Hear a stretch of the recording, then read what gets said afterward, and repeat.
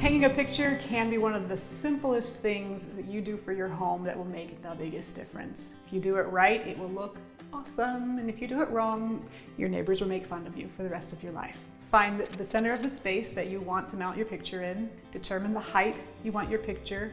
Mark along the top of your picture so that you know where you're starting. Measure from the top of the wire to the top of the frame. Subtract that from the line. Position your hook where you want the wire to hang and hammer it in very carefully not to hit these nails.